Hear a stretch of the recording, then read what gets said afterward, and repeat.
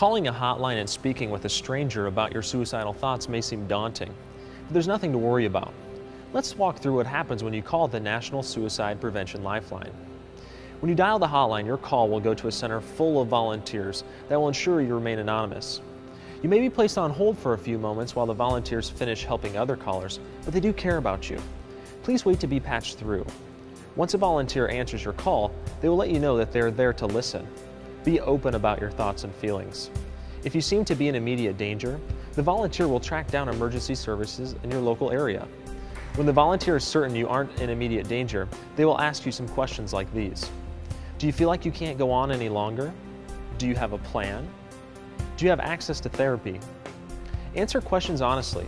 The volunteers will not be judgmental. They simply want to help you in any way they can. Some people call the hotline to speak with a sympathetic listener more than once.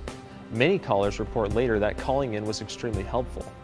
If you are struggling with thoughts of suicide or know someone who is, please call the National Suicide Prevention Hotline now at 1-800-273-8255 and press 1 for military members, veterans, and concerned family and friends.